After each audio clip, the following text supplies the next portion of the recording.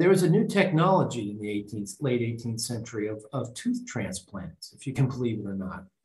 It was pioneered in France and England, in which a dentist would be hired by a well-to-do client and who had a tooth they wanted replaced.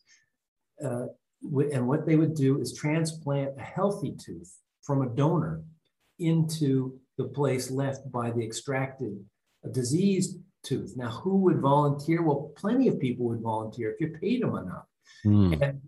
And so this was, the new technology, and people throughout the country, dentists were offering it. And we know that in the year after Washington returned from the Revolution, a French dentist who he had known during the Revolution came to Mount Vernon, who was practicing this